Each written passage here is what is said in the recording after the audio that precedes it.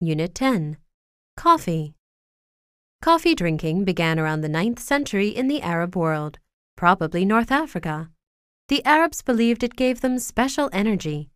They were careful to keep it a secret from their enemies, especially Europeans.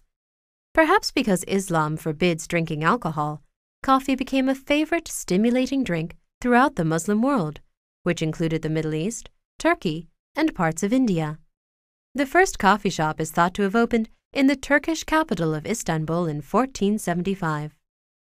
The drink did not become well known in Europe until 1683, when the Turks were trying to conquer Austria. The Turkish army surrounded Vienna. The Viennese needed someone to get out of the city to bring reinforcements, or they would be defeated. According to one account, a criminal volunteered to try in exchange for his freedom. As he was sneaking through the enemy camp, he smelled some coffee and decided to taste it. It gave him energy, so he stole some of the beans. He was thus able to get through the Turkish army and get help. The city was saved.